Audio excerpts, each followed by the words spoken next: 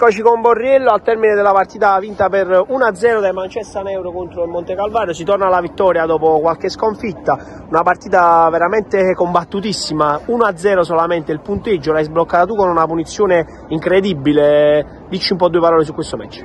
È molto difficile, hanno difeso bene loro, i nostri attaccanti sono mossi bene, abbiamo creato molto, abbiamo fatto per un bel gol, abbiamo fatto una buona partita.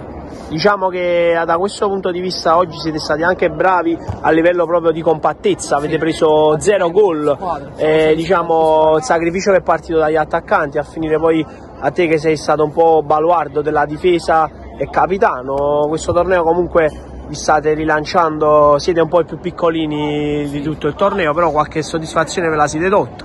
Dove pensi si possa arrivare? Non ci poniamo limiti. La chiudiamo così? Sì. Va bene capitano, alla prossima.